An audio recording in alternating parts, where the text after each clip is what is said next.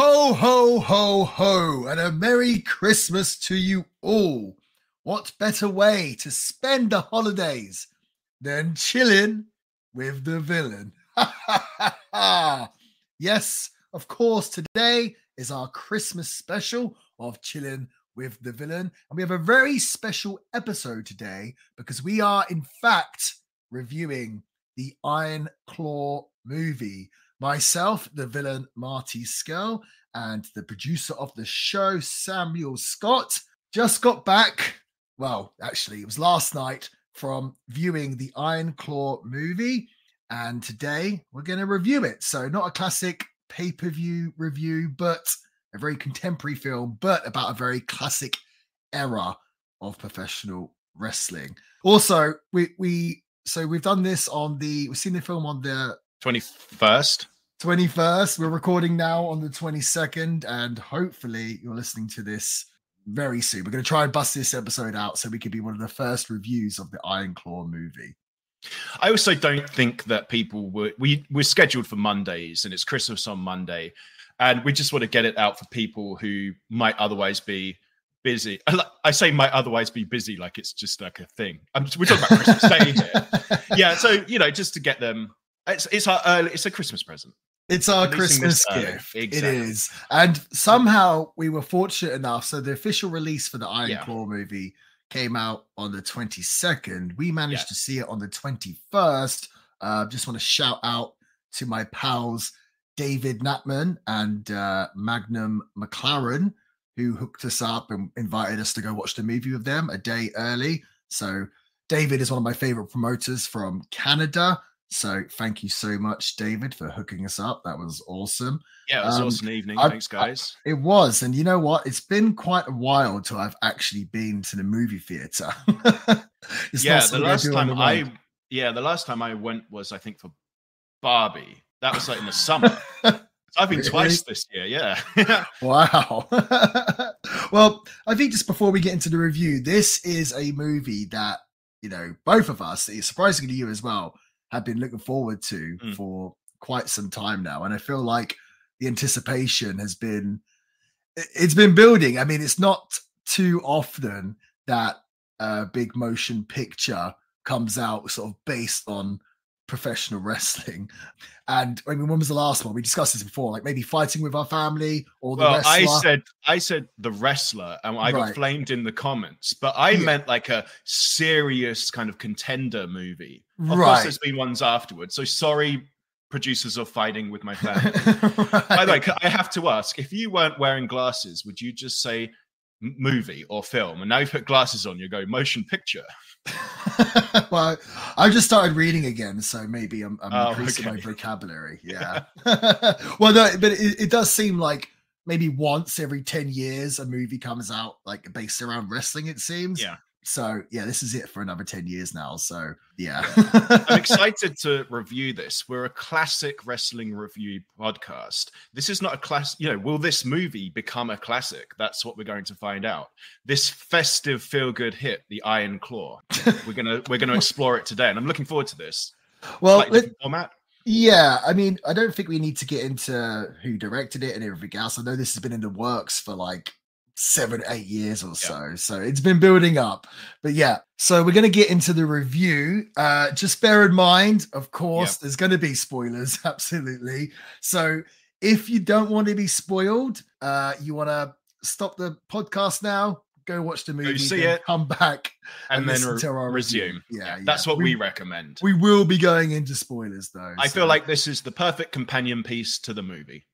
The start of this movie, yeah, it kind of took me off guard. I actually think the start of this movie was one of the strongest scenes in the whole thing.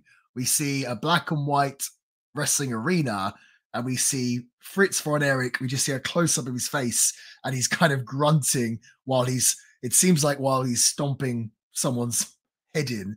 And of course, it goes into the kind of famous, iconic claw, the Iron Claw on his opponent, and we see Fritz von Erich celebrate, and that's kind of the start of the movie. Obviously, the movie, there's obviously a lot of things that the movie kind of either left out or chose to ignore. That's obviously very typical of these sort of movies. One thing I did think was quite interesting, they did not refer whatsoever with Fritz von Erich, because the gimmick of Fritz von Erich was that he was a heel and he was essentially a Nazi. Was his gimmick, and that's where Fritz von Erich from. In this movie, they tried to suggest that he got the name from, like, I want to say an auntie or something. They seem to suggest. Obviously, that wasn't the case, but they definitely portray Fritz as being a big star, but completely ignore the fact that he was a Nazi doing a Nazi gimmick. Didn't he also have a fake Nazi brother? I think he did, right? I can't remember his name. Yeah, Waldo von Erich, I want to say. Yeah. So, well, they were a tag team. I think they broke up because Fritz didn't want to travel to the East Coast or anything. He just kind of wanted to stay where he was at. And I guess after a while, he ended up, purchasing or getting into the office, at least on the Dallas territory. But they start with this opening scene, which was pretty artistic, and I quite enjoyed it. And then that goes, from my memory correctly, unfortunately, there's no breakdown yet on the internet because the movie just came out today. But then it goes into kind of a full color picture, and we see sort of what's supposed to be at the time, like modern times, of the Von Erich brothers wrestling. In fact, it's just one of them, right? I think it's just Kevin, and he's wrestling the Sheik. I'm not sure if that's supposed to be the actual Sheik or just like a generic sort of Sheik character. And it was funny, the whole time I was watching it, I was like, because they shoot it really well. And I was like, is that Chavo Guerrero? I think that's Chavo. I think it's Chavo. And I nearly asked you in the movie theater, but I didn't want to be that guy sort of talking all the time, especially as the movie just started. But I looked it up and it was Chavo. So I was correct. But they shoot it really well, but you can't really tell whatsoever. Yeah. So the beginning of the movie, like you said, is a flashback. It's in black and white. The parts in the ring I thought looked really good and very artistically done. But after his match, he goes out into the parking lot with his wife and they have a back and forth. And I really thought that kind of those shots still in black and white were just very flat, and it kind of looked really studenty. And I also felt like the dialogue was as well. And I was, for me, a very kind of rough start. I was like, oh no. But that was over in a couple of minutes. And actually, when they brought in the color, they fast forwarded to current times, which was still back then for us. The rest of the movie I thought looked really good. They obviously lent into the whole nostalgia and period piece kind of visuals of it, but I feel like for this sort of thing, it wasn't obnoxious. You had to do it, and they did it very, very well. In fact, like some of the shots actually almost look like Technicolor, like the film that they would have used back in the time. And I just wanted to say, like, their attention to detail to the period. I'm sure there'll be some people or some reviews where they'll be like, oh, they're just leaning into nostalgia and it's just nostalgia porn and everything. But I actually thought it was incredibly well done. What about you? Yeah, I mean, I thought it was an interesting use, showing the sort of Fritz era, which would have been back in the 50s, I guess, in black and white. I thought that was a good way to establish, because obviously I know the wrestling history, but the majority of people watching this movie probably don't. So I thought it was a good way to kind of show, okay, this was yesteryear and this is today. So I did think that was quite a good use of colors. I guess he does the match. We see him sat backstage. I think he's got a towel wrapped around him. And then he comes out of the building and he's greeted by his wife and his children, which is the first time we see the Von Erich brothers. And, they're basically kids at the time. Kids, yeah. And the scene, I did think it was funny. So he surprises his wife, Doris, I believe her name is, with a new car. Was it a Cadillac or something? Something nice, right? Yeah, really flashy and nice. And they clearly can't afford it because he's hitched it to the back of the trailer that they're living in. Right. So you've got that kind of, there's his real life, which is the trailer. And then there's the life that he wants to portray as a star, which is the Cadillac. And so it's like a visual kind of metaphor. And I thought that was pretty well done and pretty funny. They spelled it out for you as well because Doris Moan is like, oh, we can't afford this. And he says, I've been told if I want to be a star, I've got to present myself like a star, which I thought was kind of funny. Yeah, but you visually got that before they even opened their mouths. As soon as you see it, it was very nicely presented. Got to say, the mum and the dad, probably the best actors in the film. So straight away, like out the gate, pretty good job, right? So I assume we're going to discuss it a lot, the different characters, but I did think that Fritz, which was played by, how do you pronounce his name? Holt McCallany. Oh, Holt McCallany, yeah. Yeah, I thought Fritz was the most spot on out of them all. Like Fritz, you could really you could really see Fritz von. You could kind of forget that it was a movie, and you actually think they were looking at Fritz von Erich. Okay, cool. No spoilers, or what I'm about to say, but I didn't really get that from any of the other characters. But Fritz, we'll did get into for that. Sure. Yeah, we did for sure. I don't need them to like look spot on if the acting is good enough. But I've heard a lot of people say that the actor kind of looked and portrayed him incredibly well. Yeah, so would you say that's probably for you because you have a lot of knowledge of all these characters, these real life characters? Do you reckon he was the most spot on? I believe so, and I think Fritz really was the star of the show. Obviously the film is kind of the main character in the film, and it's based around Kevin, but I guess the narrative is kind of based around Fritz, really. Do you know what I mean? Like the whole narrative. I get what you mean. Yeah, he's like a core pillar of the family as the patriarch. So he's also like a core pillar by extension of the movie and Kevin's like story, right? He's an essential character. Yeah, I mean, I think the story really is kind of based around sort of how Fritz was hard on his kids and kind of forced them into being wrestlers, and kind of like what was the repercussions of that. This movie's a family drama. That's what it is. Yes. Yeah. Were you surprised? I was kind of surprised that there wasn't any real comedic relief in the movie. So you chuckled a little bit at some of the dialogue from Fritz, and I did as well, but it's not comic relief. It's almost like darkly funny. I don't know if it's supposed to be funny. I think you laugh because it's so uncomfortable. Just the stuff that he says to his own kids.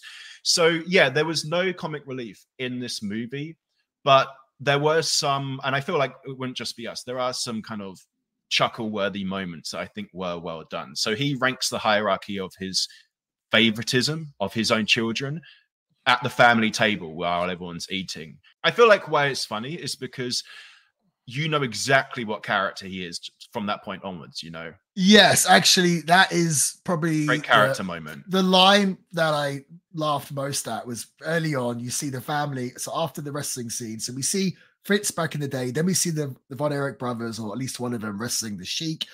Then we see the scene of them, you know, eating breakfast around the family home table.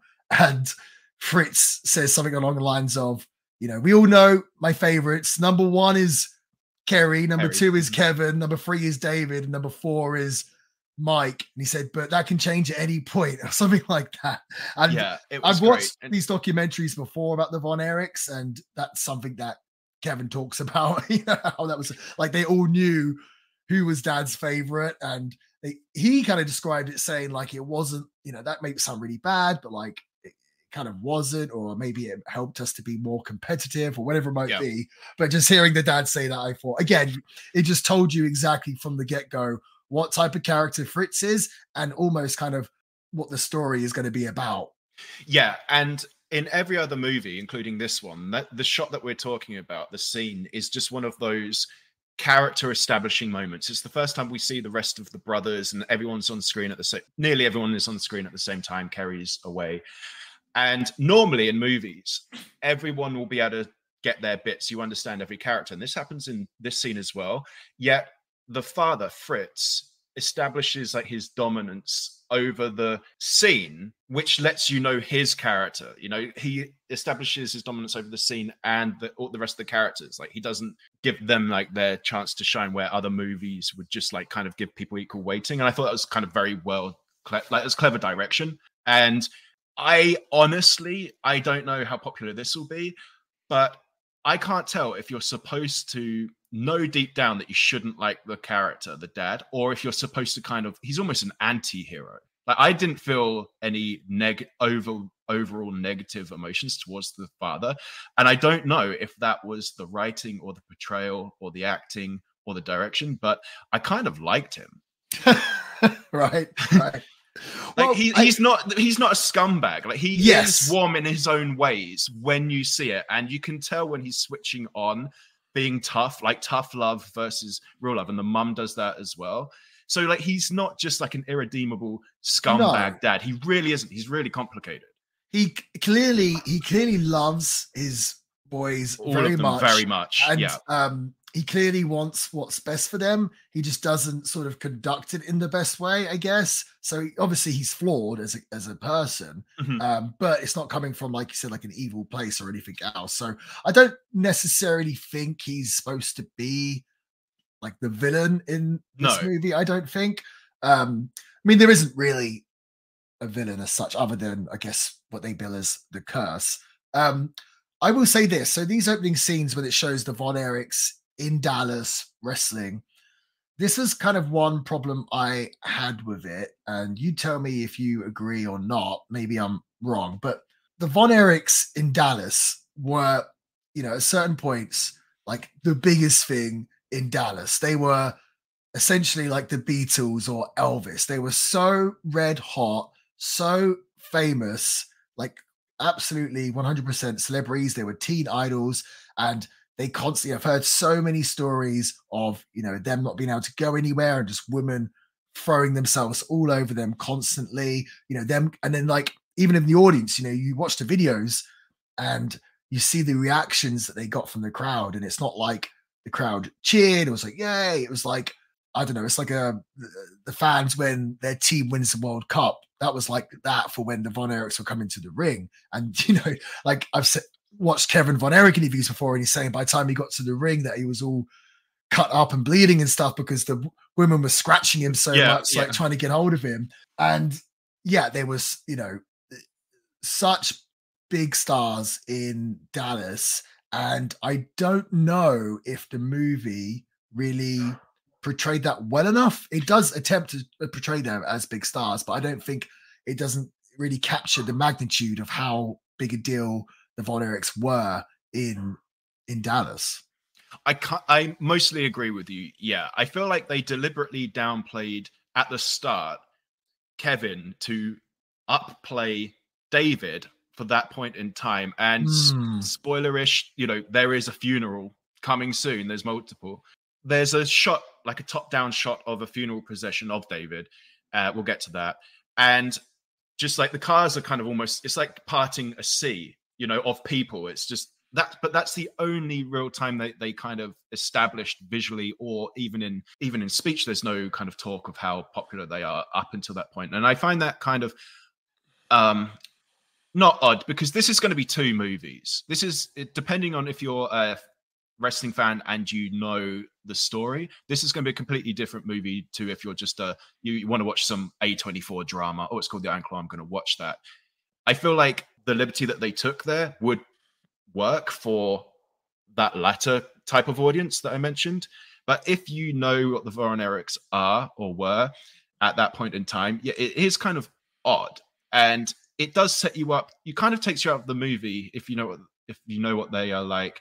Because how do I put this, Marty? You're right. There's a scene close to the start. It's Kevin and David are doing like their first match as a tag team, and they're not really swarmed. There's a couple of girls waiting for them. They want to speak to Kevin, but they weren't mobbed at all. It was like, I've been to shows when you were super young and there were bigger crowds outside, Right. Yeah. It's bizarre. Yeah. So there was a really weird like dichotomy there. Yeah. Well, I think the reason why I found it odd as well is because they're obviously in this movie concentrating on their downfall being because of their relationship with Fritz, and how they just, nothing they ever did they felt like could impress Fritz, which is obviously a big part of the story. But also another big part of the story, I think, which I feel is kind of like brushed over, is the fact that for most of them, it was too much too soon. And they were like the biggest celebrities in Texas when they're all super duper young. Like when these guys started wrestling, they were like, 19 in the early 20s, and having all that fame and having any woman they wanted, or having drugs offered to them all the time, and having people, wanting them to come to parties constantly, all that rock star lifestyle, I don't think they really captured. And maybe and I thought there might be some more kind of rock star-esque scenes in the movie. And I guess they decided to not do them. I mean, a few reasons. Maybe one, they felt like that's got to have been done many times in other movies, and two, which is kind of my biggest criticism of the movie, and I guess we'll get into it as we talk, but you're trying to tell this whole life story of the Von Erichs in a 2-hour movie. And that's like, it's just not possible, is it? I mean, obviously they got to leave a lot of stuff out, but I did kind of feel like that was, I mean, we're not summing up yet, but my biggest flaw, I think, or biggest critique of the movie was the fact that, it's trying to tell this story that spans decades and decades within a 2-hour movie. And legit, the first thing I thought of after watching it, like, I was thinking, dude, at first I thought this could be like a 10 show or 10-part series on Netflix. But then I was like, no, think about it. This could be like 2 or 3 series on Netflix and could have been a really, really awesome story. And I felt like to put it into 2 hours, they had to brush over so much stuff into the point where a lot of it kind of felt rushed, and it was hard a lot of the times to kind of really feel and sympathize for the characters because there wasn't too many opportunities to really, tell the different characters' arcs and stories without kind of rushing through it. I've heard you say that before about other films, and I tend not to agree with you, and I prefer a shorter 2-hour self-contained movie. But this is one of the rare instances where I actually agree with you and think that it absolutely would have required some more breathing room in a series. It would have made an excellent series. Absolutely. Well, there's just so many stories about the Von Erichs I can think of already, which I'm like, literally, like, you could do so many episodes on so many different things that happen with them, And we might as well say it now. One of them isn't even in the movie at all. Like, they're not even a character. Well, we're going to, I guess, we might as well get to it now. But Chris Von Erich, he was the youngest brother of the Von Erichs. And it's funny because they kind of, I feel like, so they have Mike Von Erich in this movie, and they kind of they almost seem like they kind of tie Chris and Mike into the same into one character? Oh, okay. So Chris, basically, he was born later on, he was the youngest, and he was like 5'5", did not have the physique or the ability to be a professional wrestler whatsoever. Not only that, but he had like asthma and he had like brittle bone disease. Oh, okay. So he just couldn't, he just wasn't cut out to be a wrestler. But I guess either he felt like he had to be a wrestler or Fritz made him be a wrestler or both. And he was trying to go out there and do it. And even the fans knew just like, oh, this guy shouldn't be doing this. And then because of his condition, he broke bones really easily. I think he broke his arm in a match, and he'd only wrestled for like a year or so, and which led to him killing himself. I believe he shot himself, and poor Kevin was the one that found him. I think the story is that he maybe Kevin came home, found a note, went out to find Chris. So went to find Chris, found Chris, spoke to him, and he's like, "You're not going to do anything stupid, are you?" And Chris is like, "No, don't worry, blah, blah." Then he left. Then he ended up killing himself. So like, obviously another tragedy. And that's, I think, to leave him out. I was reading some interviews, and I guess the director, I guess originally Chris was in the script. He was in the script for like 5 years, and they ultimately decided to take him out because I don't know if they felt like they couldn't have too many tragedies, like one after the other. Again, we're saying like they're trying to cram this whole story into 2 decades. But is that not a big part of the whole thing? The fact that there was 6 Von Erich brothers and 5 of them died before the father died. Right. So to leave one out, I don't know. I felt like it was an odd choice. Another thing I thought was kind of odd, and maybe I'm wrong here, but so towards the beginning of the movie, Kevin meets Pam, who's going to end up being his girlfriend and later wife. And he reveals to her that he'd had an older brother that passed away when he was 6. And I forget the Von Erichs, the kid's name. Was it Jack something, I want to say? Jack, yeah. And Jack had electrocuted himself and then fell and drowned in the snow. So just awful, awful tragedy. But he speaks about it here. And he says here about the Von Erich curse. Family curse, yeah. And this is before all the other brothers had passed away. And he says, oh, there's a curse because this was something like this was my mother's name, or auntie's name or his something. Grandma's name. And we feel like that the name is cursed because she had a bunch of problems or something. I don't think that's true whatsoever. Like the Von Erich, the sort of talk of a Von Erich curse didn't come about until obviously after quite a few siblings of these tragedies. But I feel like they wanted to introduce that theme of a curse early on in the movie to have a kind of running theme and running narrative throughout the movie. So that was the way they tried to introduce it, where they kind of suggest that there's a curse even before any of the real tragedies take place. Where realistically, it wasn't really a thing what was kind of discussed or even brought up until like way later on.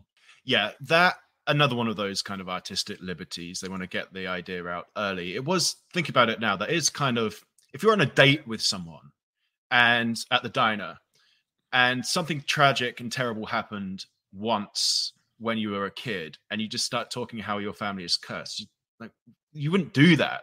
Right. Like that's just not very natural, is it? Like that kind of, so there were some, we'll get into it, but a lot of the writing, like there were issues, I think. Like this is a messy movie. It had it's got some real good in it, some real bad, and we should probably just get onto those now. But now you've brought up Pam, I thought she was a pretty good performer. She was a strong character, I thought. Yeah. I thought the best two characters actually were Fritz and Pam. Yeah, I feel like the mum was pretty solid too, though. The mum was solid, but she didn't really have much to do. She didn't, you're right. But I like that. Like when she's there, you know. She didn't waste any screen time. She wasn't in it a lot, but when she was powerful, which I liked. I thought that was really good. Should we move on then?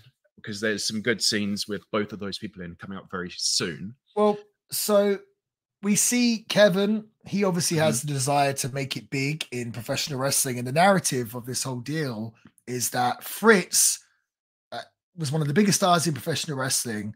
I think he was AWA world champion, but he never became the NWA world heavyweight champion. And that was the title that eluded him. And so basically he wanted his sons, or at least one of them, to become NWA. Pick up the mantle, world heavyweight champion, to bring the belt to the family. So that's kind of like the narrative of the story. And that's, you know, what Kevin wants to do. And it seems like more so to, you know, for his father and to oppress his father more than anything else. Like the story's very clear that the kids are all kind of fighting for their fathers. Yeah, it's heavily implied that since a very early time, the kids have been conditioned to live for their father's dream. Yes. Right. Yes. Yeah. And in this, so Fritz tells Kevin that he's having the opportunity to wrestle the NWA World Heavyweight Champion Harley Race. Yeah. But it's going to be a non-title match, but he's bidding it up saying, listen, if you have a good showing with him, then it can lead to rematches where the title is on the line. Yeah. And this bit I thought was interesting because they kind of almost, at this point, I was thinking like, oh, are they kind of suggesting that wrestling is a shoot? It kind of felt like they were doing that for a second. It was like, oh, if you could have a good match with him in a non-title match, then you'll get a rematch for the title. Yeah. Whereas wrestlers wouldn't really speak like that, I feel. You know what I mean? Like it'd be more like, okay, you got this match with him. You know, if it goes well, then hopefully you could do a program with Harley for the championship. Do you know what I mean? Rather than they were saying like, you'll get a rematch for the title, then you could win the world title. I don't know. It seemed a little odd to me. I read that almost as if the dad is coaching, not like wrestling coaching, but almost like grooming his son. Does that make sense? Like, well, yeah, for sure. Yeah. So like telling him something that he'd want to believe. Right. But the way I'm saying it, they almost kind of went into it like, they were almost treating it like a shoot, I felt. You know what I mean? Like he really feel like was trying to win the world title. Like that's not how wrestlers speak. Do you know what I mean? No. But I felt like the dad treats it like a shoot to his son. Right. Yeah. I guess so. Because even in the scene when Kevin does wrestle Harley, we get all these sort of close-ups, and at one point Harley's kind of getting on big on Kevin. And I almost felt like, oh dear, like are they trying to? I'm like, it crossed my mind, like, oh, they're kind of treating this again a bit like it's a shoot. Like this has happened in wrestling movies before, where like they can't really work out if they want to portray wrestling as a work or as a shoot. At this point he gets kicked in the stomach from Harley, and he's like really hurt, and he gets slammed on the floor, and he's like hurt. Yeah. I was like, oh, are they trying to portray this like as real? And then they kind of they covered up for it because I think afterwards they had Harley talk to him or something like that. But the actual wrestling scenes, I've seen a lot of people really put over the wrestling scenes. We know that Chavo Guerrero was instrumental in like kind of doing all the the stunt guidance and stuff for this. This might be a controversial take, but I felt like quite a handful of the wrestling, in particular, a lot of the punches, I felt like looked pretty fake, and I couldn't tell if they looked fake because the actor or wrestler, whoever's doing them, was trying to make them look real but looked fake, or I couldn't tell if that was the case, like they just weren't very good at making them look good, or if they would deliberately try to make it look like a work. Does that make sense? So, yeah, I know what the issue is. I picked up on that as well, and I think I figured it out. Now, spoiler alert for later on, Kevin faces Ric Flair, and there's a shot in that where he just kicks Ric Flair in the face. Now, in wrestling, that wouldn't happen. Just he's on the floor and just kicks him in the face. Now, that was filmed like a movie kick, where you've got the back of the person's head and they just bring the leg across and then they act. Now, that's why a lot of the wrestling shots were filmed like a movie fight. No, I don't think they were. That's why that's my problem with the strikes. It was like the back of someone's head and they just like laid out a legit punch like how they would in an action movie. But in wrestling, that wouldn't happen. Oh, well, you're completely going against there was spots like that, but what I'm saying, there was a lot of ones I thought that especially the punches that looked particularly fake. And I could only assume that was sort of artistically done, because obviously if they wanted a punch to look real, they can make it look real with a movie. Obviously, like you said, they film it like an action movie. Do you know what I mean? But there was a lot of times where I thought it looked like pretty fake looking, I thought. And I'm guessing that was deliberate to make it look like a work. Obviously, they didn't want to film it and make it look like a real fight. I don't agree with you on that, because a lot of times they did. To me, at some points they did, but there was a lot of points where they were doing stuff that did, like especially like I said, the punches or the grounded pound. If that happened, I didn't notice it in the Harley race fight. By the way, just real quick while we're on this, who was your favorite non-Von Erich wrestler? Because for me, it was Harley Race. Really, I didn't think. Yeah, I thought he looked good at all. Are you serious? Oh wow. Okay. Honestly, I didn't. Honestly, wow. Out of all the extras, I thought. I'm not sure if he was supposed to be the Sheik, but I did think Chavo looked good at the start. And the majority of the other wrestlers, none of them really, I didn't think looked that close to the characters. The one I thought was probably best was Terry Gordy in the Fabulous Freebirds. And he was actually played by an NWA wrestler called Billy Mason, I want to say. You would know him. And for some reason, I thought, oh, that looks kind of believable. But I will say this: the guy that played, could they not have got a better person to play Ric Flair? Oh, because, okay, dude, here's the thing, right? I get that you're not going to get someone that looks just like them, but pretty much anyone who's a wrestling fan can do a Ric Flair impression, right? This guy was doing the Ric Flair long promo and just didn't sound anything like Ric Flair and didn't deliver it any way or type or form like Ric Flair whatsoever. That I found really quite bizarre. The walk as well during the match. Yeah. Why was he Ric Flair? I don't know. That one, that was an interesting one, but you're right. Like, how do you... Okay, let's just take this point to talk about this now. A lot of, basically most of the actors did not look or act like the real life counterparts. The biggest offender is Kerry. So, yeah. So again, it's a movie. So we understand that obviously the characters, they're not going to look spot on like they did in real life. A few issues that I did have. So like I said before, I thought Fritz was like really actually pretty spot on and was good. The man that played Kerry Von Erich, it was Jeremy Allen White. He did actually, so like they're not going to be able to find someone that looks like bloody Kerry Von Erich because he just looks so completely out there and different. Yeah.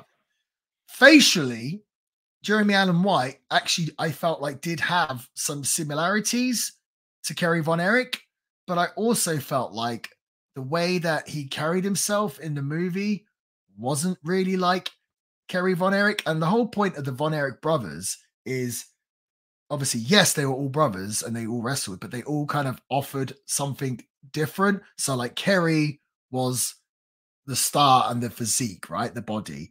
Then you had Kevin, who was the athlete. And then you had David, who had the height and he was like the best worker and best promo. So to me, that's a vital part of the story. The fact that Kerry was the most jacked. But in this movie, Zac Efron, who's playing Kevin, is by far the most jacked. So when in the movie, when Kerry is kind of getting one up over Kevin, it doesn't really make as much sense because Kevin, who's played by Zac Efron, is like the best looking and the most jacked.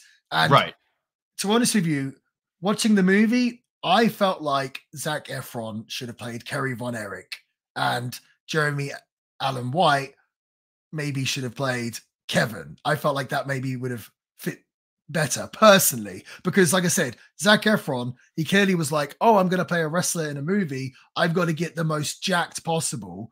When in reality, like Kevin was at one point pretty jacked, but for the majority of the time, he was much slimmer than Kerry. And I feel like the physiques that Zac Efron has had in previous movies, in particular like Baywatch, his physique was more fitting for Kevin Von Erich than the physique that he had in this movie. And I don't want to take anything away from Zac Efron's physique in this movie because he clearly looked fantastic, but I don't think it was the most ideal physique for the role. Again, he clearly just thought, I want to get as jacked as possible. I'm playing a wrestler.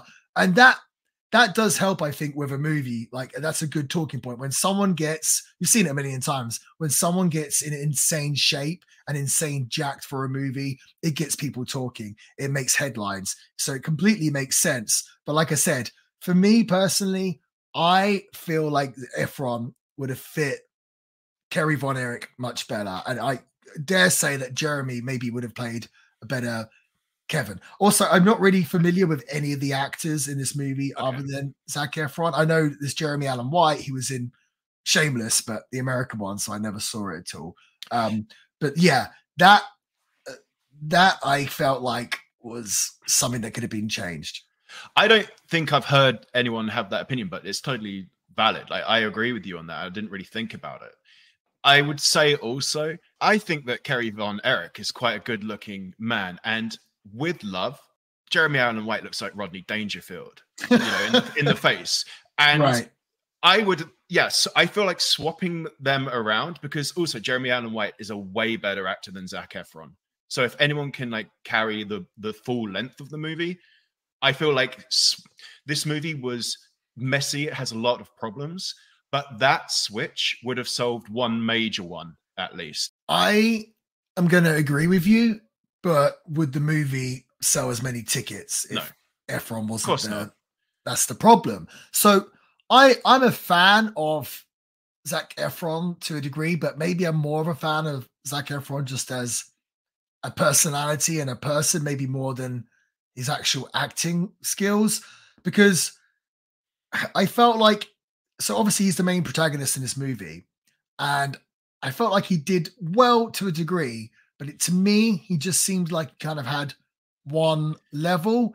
And whilst I was watching it, I was thinking, dude, this is like one of the biggest tragedies of all time, right? I thought this movie, I was going to be crying every 2 minutes. And I kind of wanted to. Do you know what I mean? I thought this was going to be the biggest tearjerker of all time. And I'll be honest with you, disappointingly, I didn't cry once in the whole entire movie. And I felt like that's because we didn't have a deep enough connection with the characters. And I don't know if that was down to poor acting or just the fact that they rushed through it. But I don't think Efron, I didn't think his acting ability was good enough to make me really care and believe and get sucked into the story. So I don't think, I feel like Efron, the fact that he wanted to do this movie, I think is freaking awesome. And obviously he gave a lot of attention to it.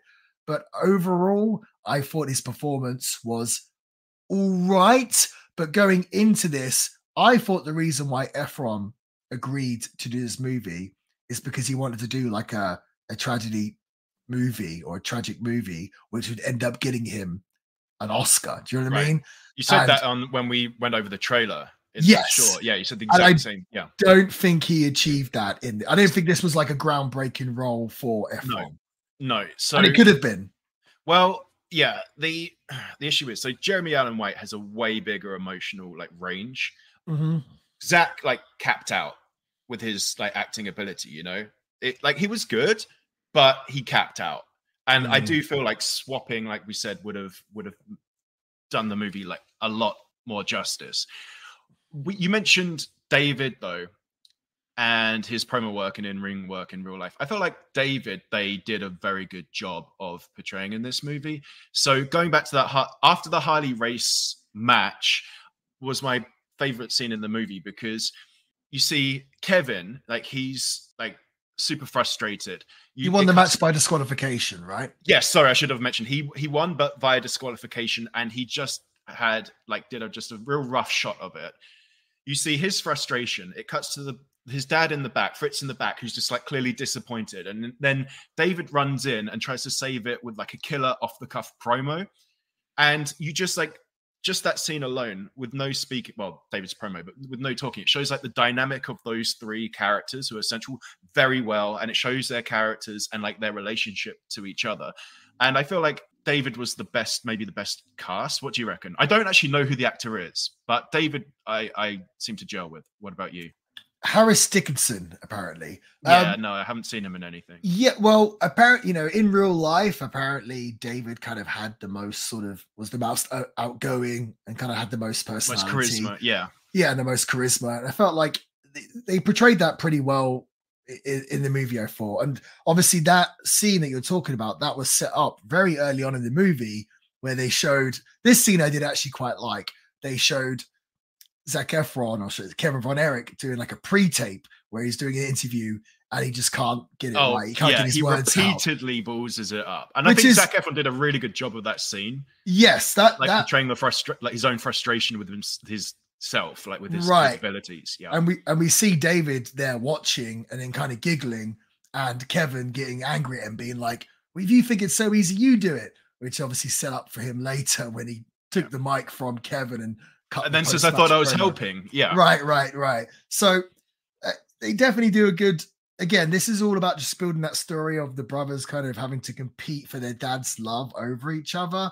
So yeah, again, I did think that the David character was good, but again, it just felt like we didn't really get to see enough of him to really connect with him. Do you know what I mean? Do you think the story or the movie, did a good enough job of showing the love that the brothers had for each other? Yes or no?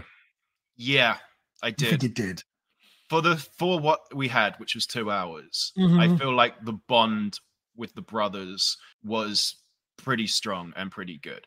Could it have been better if it was dragged out into a series, like you said earlier? Absolutely. But I feel like with what we had, that was one of the stronger parts. I feel like they managed to achieve the best.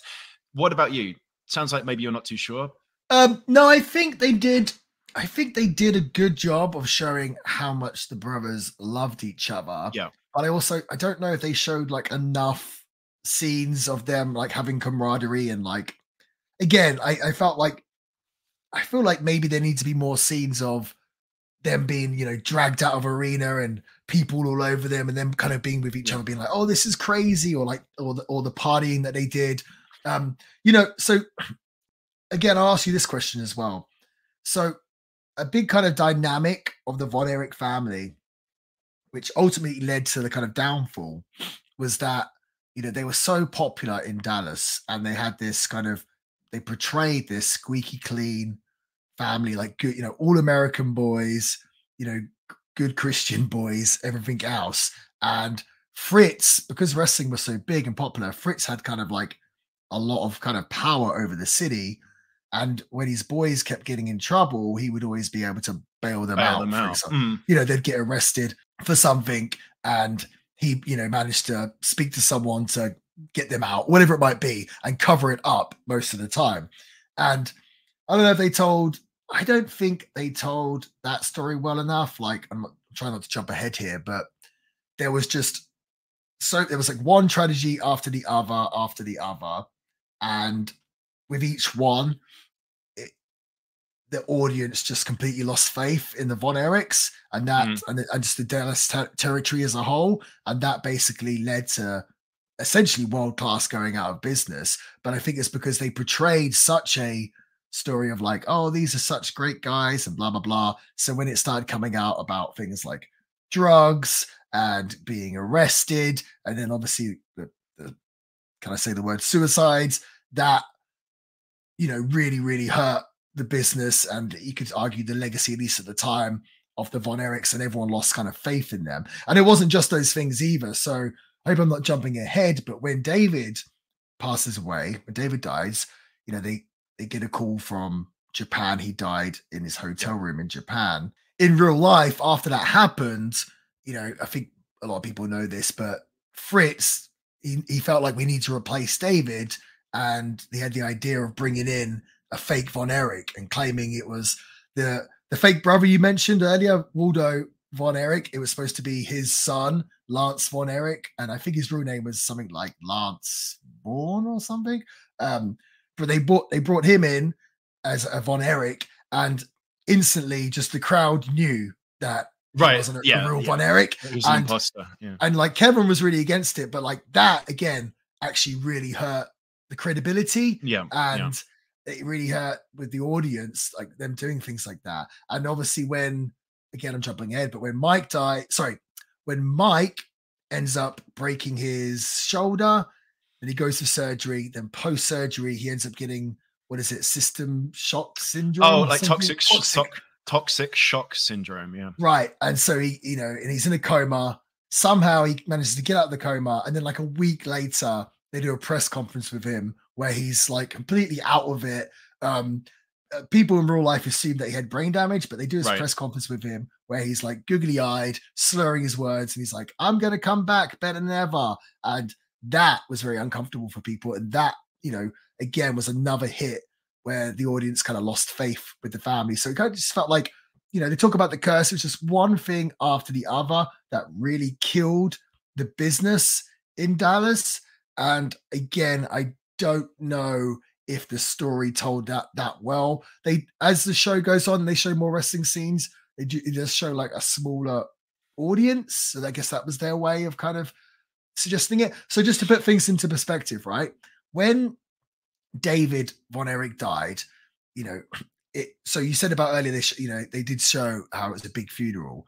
But in real life, apparently, they said something like between like 4,000 and 5,000 people turned up to the funeral, where they couldn't fit everyone in. They had like people outside. They had to put screens outside for people to watch it. There was apparently like, I want to say maybe there was like a hotline where like girls were ringing up crying, like hundreds and hundreds of girls. I think they shut schools. It was a massive deal. And Fritz ran the show. What was it? The Parade of Champions, kind of the David Von Erich Memorial Show in the Texas Stadium, I believe. And they got the attendance it depends where you read, like who you listen to, but let's say between like 32 and 42,000, I believe, which I think at the time was like the biggest audience, at least in Texas, if not the States or something. And then years later, when Mike died and Fritz tried to do a memorial show for him, like another Parade of Champions, the audience was like, I want to say 5,900, under 6,000. So you can just see how just throughout downward trajectory, right? All these different scandals and stuff, just, the fans just lost interest completely in the Von Erichs.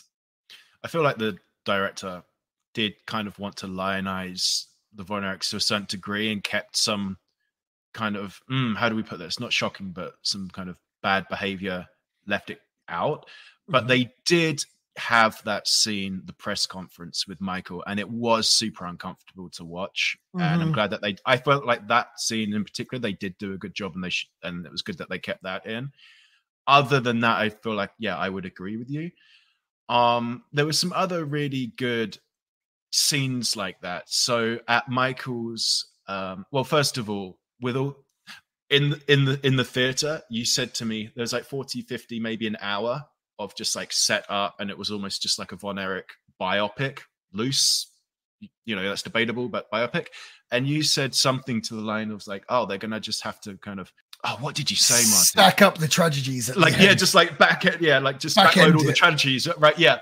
And they actually did that. Right. And I was like, so like, yeah. And like right at the end, it was just like tragedy after tragedy after tragedy. And there was no breathing room, and the pacing was really like affected. And that's another reason why it would have been better as a series. But those hit after hit after hit of tragedy, they were punctuated with some very well directed or well written scenes, some of the best. So for example, the mom, played by Maura Tierney from ER, I thought she did a really good job. She there was this scene where she's getting ready for yet another funeral, and she was just like struggling to put her dress on because she knew that everyone would recognize it. Like, she doesn't even have time to like get a new funeral dress. And I never thought of things like that. That just showcases like how tragic this really is, and like in a very kind of mundane kind of way, like just down to the dress. Like, oh, I'm going to be seen on TV again in the same funeral dress. I thought that was amazing. There's also another part a bit later on, I think it was at Michael's funeral, where Pam kind of realizes that she's not really like a true part of the family, because she's the only one that can kind of bring herself to cry at a funeral, where everyone else is like super stoic for Fritz, and just like things like that was just really good. But at the same time, like you said, just the pacing just took such a weird turn and hit towards the end. It was almost, I really do feel like breathing room was what this needed, more so than more accurate casting or more this or more that. It needed time, and it just wasn't afforded that. Well, another thing that kind of, I talked about, the sort of fans in Dallas losing faith with the Von Erichs. Another kind of scandal was there was a lot of like uncertainty on how David Von Erich died, and the Von Erichs always portrayed it as that he had, I want to say it was like a disease. It was something to do with his intestines, or in the movie it was. Yeah, enteritis, right? They say it was enteritis. I don't know if I'm saying that right. But that's what the Von Erichs always said how he died. But there was a lot of suspicions that he died of an overdose. And I guess the theory was that he was in Japan, and Bruiser Brody, funny enough, came in his room, found him dead, and like hid all the pill bottles. Yeah. And it got to the point where I guess Fritz said that he would show like the doctor's report of the autopsy to the press, but he like never did, which made people suspect that it was maybe an overdose, but they just didn't want to get that out there. And that was like another thing that kind of, lost faith with the audience, I guess. So like that, obviously they just didn't have time to tell that. And I feel like they didn't necessarily show, I don't know if they showed the pressure or the weight on the shoulders that the boys had in the sense that like everything they did was in the public eye. So like I felt like it could have been quite good to have a scene. Thinking about it now, there could have been a scene where it's like someone gets arrested for something, and it's like, crap, like the newspaper's going to find it, or like the next day, Fritz rings them up and it's like on the front page of the newspaper. That kind of, because that was obviously a big part of the reason why a lot of these guys end up getting so depressed and, it took their lives, was just that pressure and just constantly being in the public eye.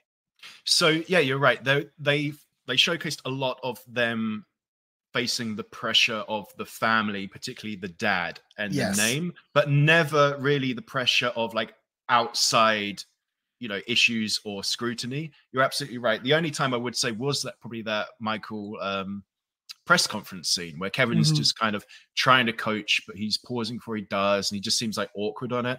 But yeah, you're absolutely right. So I feel like that is another example where they could have really had like a theme, like that was just omitted from the movie, and they could have established that. I was going to say expanded upon it, but it's not even in there. They could have established that in in a multi-part series.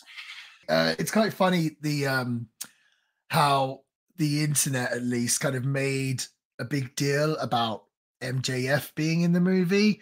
And I was in it for 3 seconds. Right. I think because I wondered at the time, I was like, why is AEW not made more of a bigger deal about like their champion being in like a major motion picture?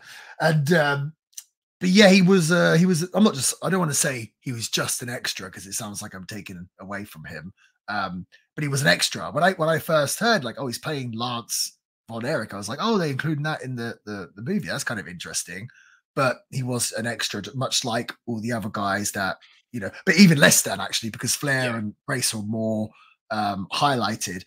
So yeah, I did think that was kind of funny how I don't know if they originally he was supposed to have a bigger part, or if the internet just blew out of proportion. Like they heard that he was in the movie as an extra, but like, they're announcing it as like he's in the movie. It's like, okay, yeah, well, he was credited apparently as like executive producer, but however much that is true, we don't know. But it was essentially a cameo, and I think that's fine because it is such a like how do we put this? I feel like if he it's was hard for him to be an extra more than anything other than just like he does his little doing all the hamming up the faces just for like 3 seconds. If he was in it for anything else, it would have absolutely detracted from the movie by virtue of him being MGF. Right. Nothing to do about that. So I reckon they used him very well. Mm-hmm.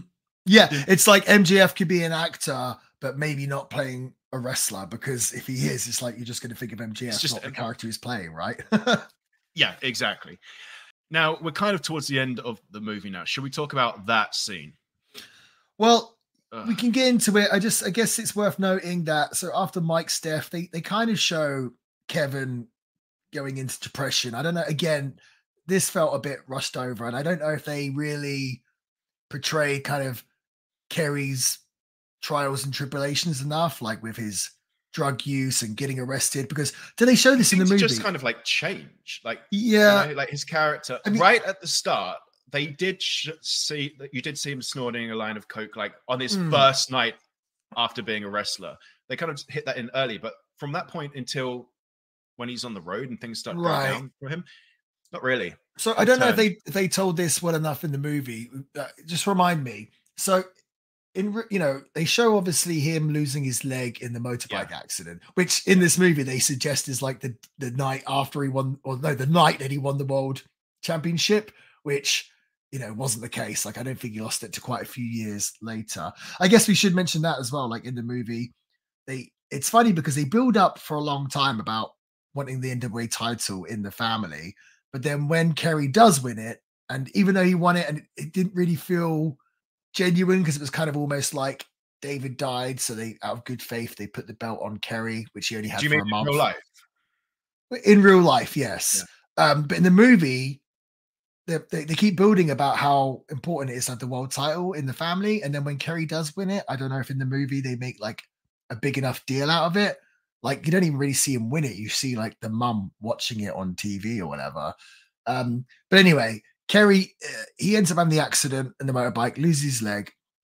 And then obviously, like, I don't know if they told the story well enough about him getting addicted to pain pills and everything else. But what happened in real life is that I guess he'd been arrested before for some kind of drug charges, and he was on probation for like 10 years or something.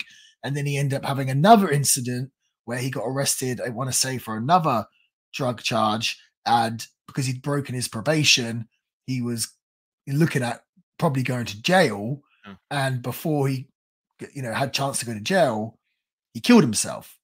And I don't think they didn't say that in the movie, right? That wasn't no he was just like, oh, he depressed him, he killed himself. But that was what happened in real life. So another thing they kind of I feel like a big part of the story that they missed out. And again, I understand, but I guess every point I'm making just keeps going back to the fact, like, yeah, this should have been like a 20-part series. But yeah, Kerry kills himself, and then that goes into this heaven scene. So, okay. So the movie is grounded from start to finish, I would say. Would you? Yes, agreed. They may be loosey-goosey with the real life story, but as just like the style of the movie, it's realistic.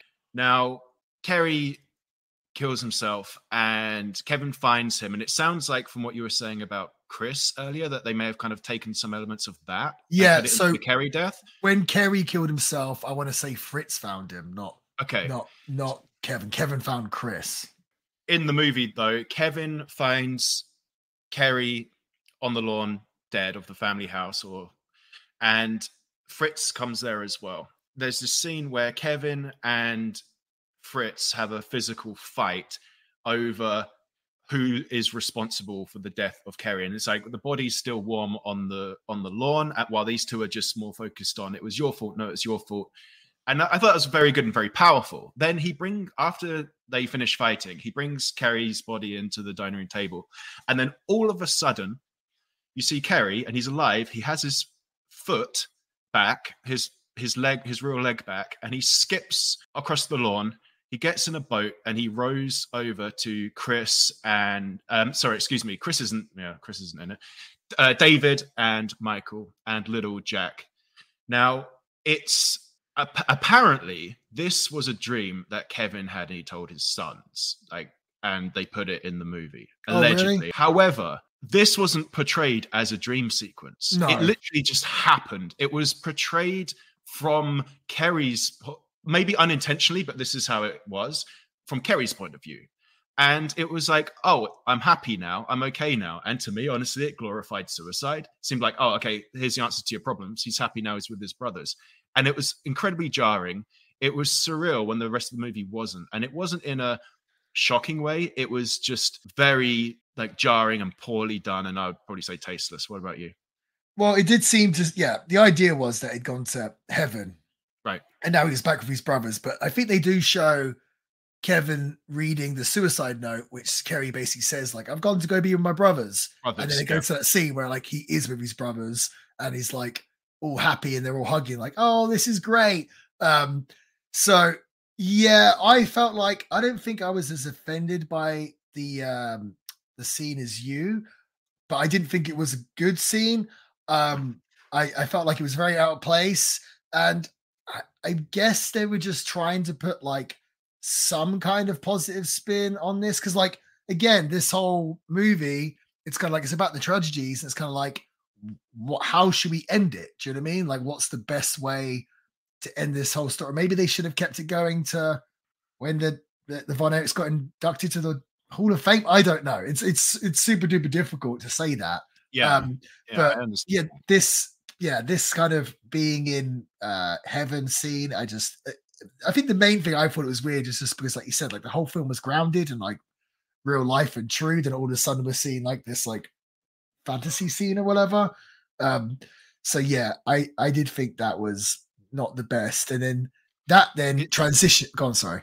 I was going to say that seemed like very student screenplay. It seems like, when we did film studies and media studies and we had to sit and watch other people's attempts, that seems like something that would come up in that. I was like, oh my God, that really honestly, it almost killed the movie for me. Maybe that seems extreme. It didn't seem like you had so much of that reaction, but I just thought it was very gimmicky and silly and trite and kind of embarrassing and just didn't need to be in the movie. What would have been cooler, I think, is maybe Kevin visiting their tombstones or something, and they're lined up together, and maybe he's with Pam and the kids, and maybe he says something oh, now they're together or something like that. Would have maybe been more fitting, maybe.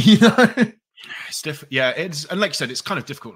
Where do you start and stop something like this? Such a massiff kind of arc and story and life, multiple characters, multiple moving parts, so many things happen. Where do you choose to go bang and bang, start and stop? So I understand that completely. Do you want to just speak a little bit on the literal final scene? Because I feel like this final scene kind of bothered you as much as the boat scene bothered me. Well, the final scene was Kevin playing with his two kids, playing catch the ball or whatever, and I think Pam is out there as well. And then he starts crying, and I thought his crying acting was not good. And for me, watching grown men cry always makes me cry. And this did not make me cry in the slightest. And he's got the two kids, and they go, "Dad, why are you crying?" And he says, "Oh, because I haven't got any brothers anymore." They say, "Don't worry, Dad, we'll be your brothers." And he's like, "Yay." And what I thought was really bizarre about this, well, first of all, I just thought the way that the kids spoke to him is not like how 5 or 6 year olds would talk to their dad. But second of all, right. I want to say in the Dark Side of the Ring documentary, Kevin says this line, and he apparently said it to a bunch of people. But the line that Kevin says in the Dark Side of the Ring documentary, he says, "I used to have 5 brothers. Now I'm not even a brother." Right? And I thought that's a very powerful line. That kind of sums it up big time. Right? I used to have 5 brothers. Now I'm not even a brother. That's like, wow, that's insane. Right?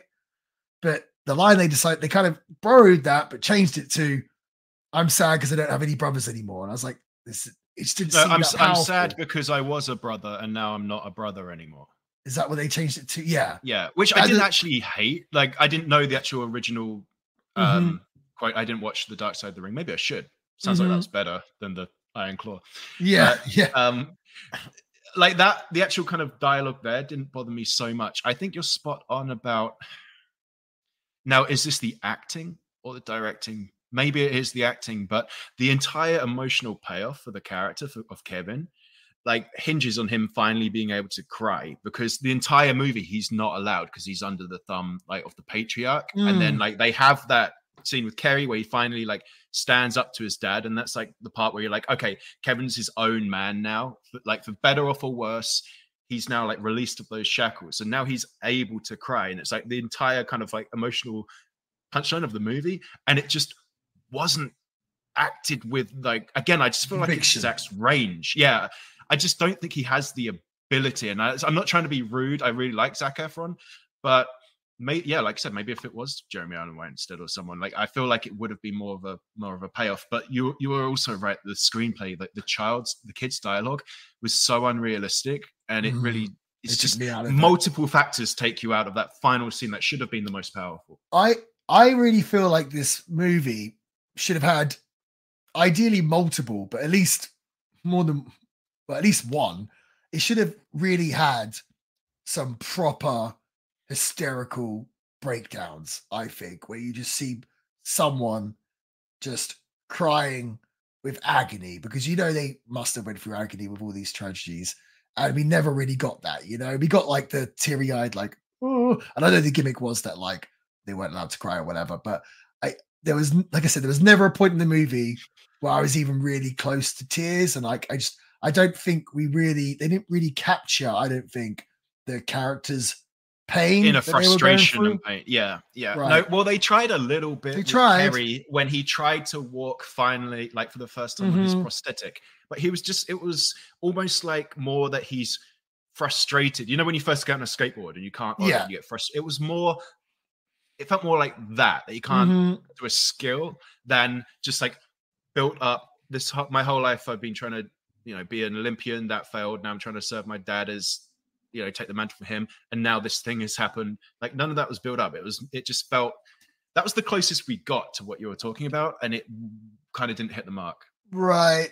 Another thought that I just had was, so in the movie, it's portrayed that, was it Doris? Is that Fritz's mom? Yeah.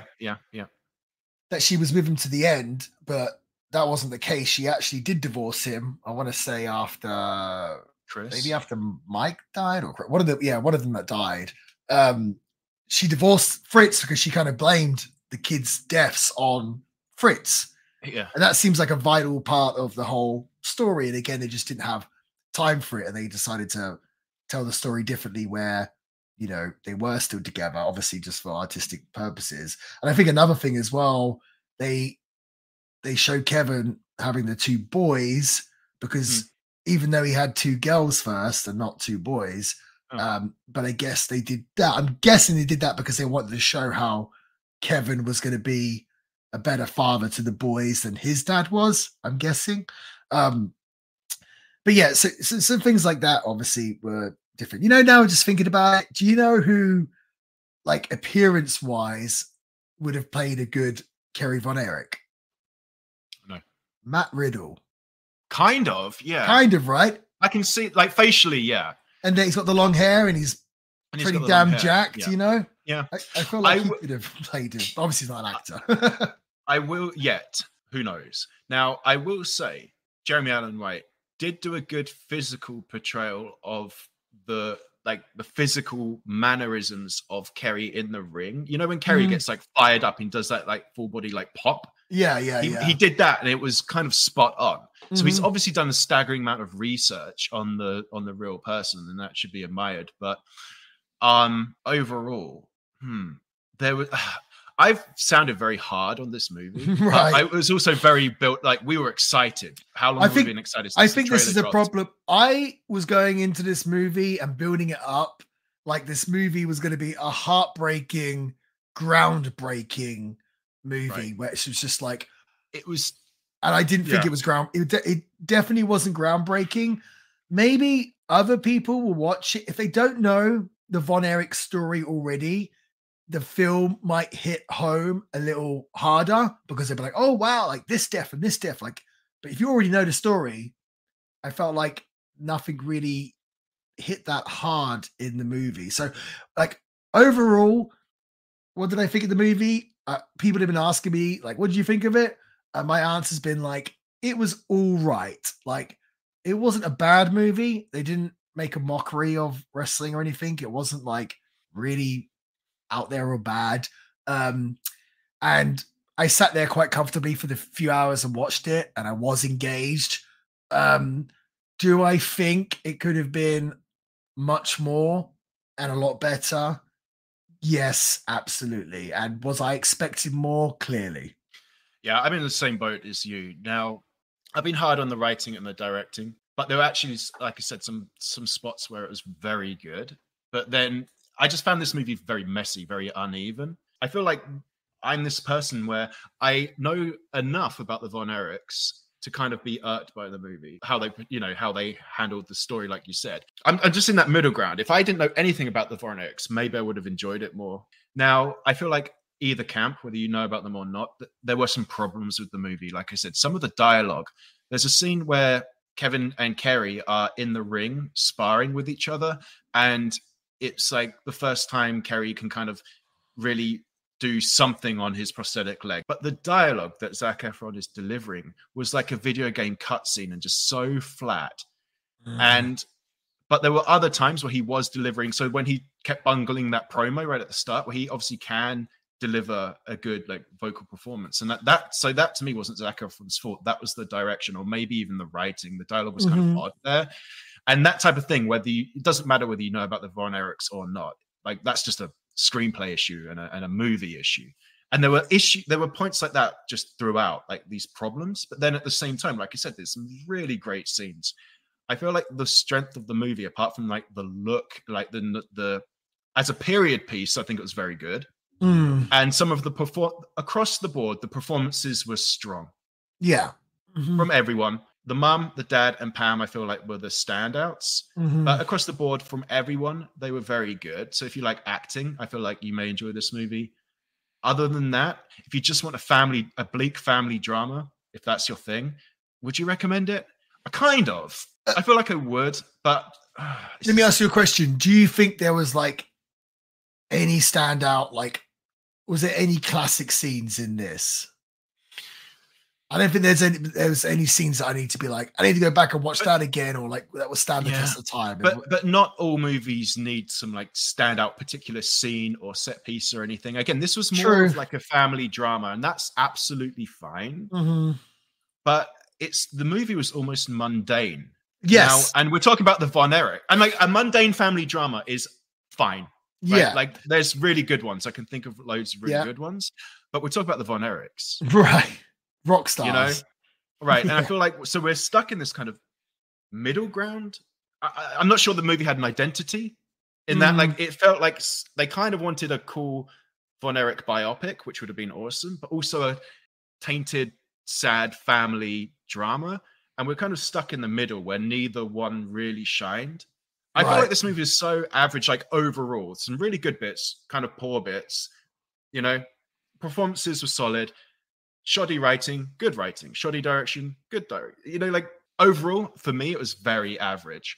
Yeah, and David that we watched it with, when it came out the movie theater, I asked him, I was like, oh, what do you think? And he was like, yeah, it was all right. You know what I mean? It seems like I don't think anyone's seen this. Maybe they have, but like, I find it hard to imagine people being like, I was blown away by the movie, because I was not blown away at all. And I guess I hope somebody found that, you know, like I hope there's people out there who love, you know, where it hit home for them.